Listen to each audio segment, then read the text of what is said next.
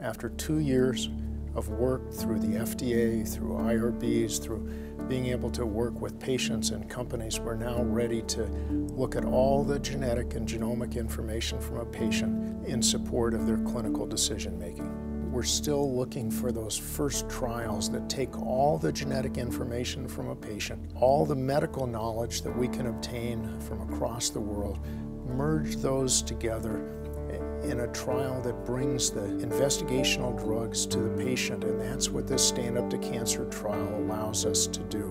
Where Freeport has helped us so significantly is in the early ability to provide funding. Cancer is so pervasive that it affects virtually every family. And as an individual, when you've lived as long as I have, you have friends and their families where that affects you.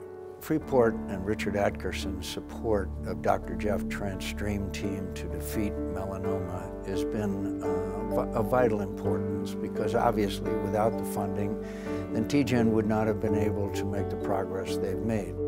This is not only a local Arizona issue. Melanoma is one of the most serious forms of cancer worldwide.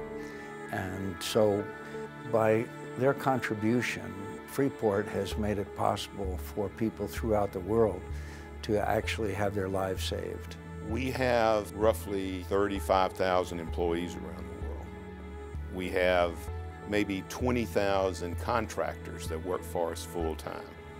We impact populations of people where we operate, and those are people with families, and they have health needs. I am so thrilled and honored to be involved with TGen as a personal volunteer, as a patient advocate, because it makes me feel like I'm able to do something to impact this disease. When my dad was diagnosed with melanoma, we really had no hope.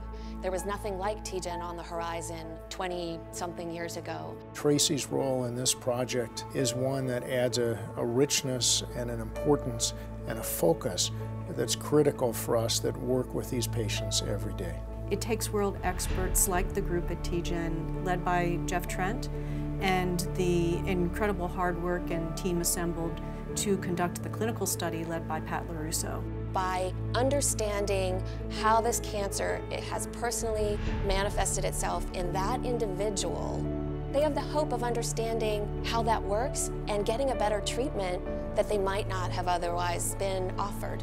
Our goal today is to be able to provide to patients with melanoma, those that have the worst subtype, that have the least opportunity to benefit from current treatments, to be able to have new hope, a new focus, and hopefully have a new quality of life through this clinical trial.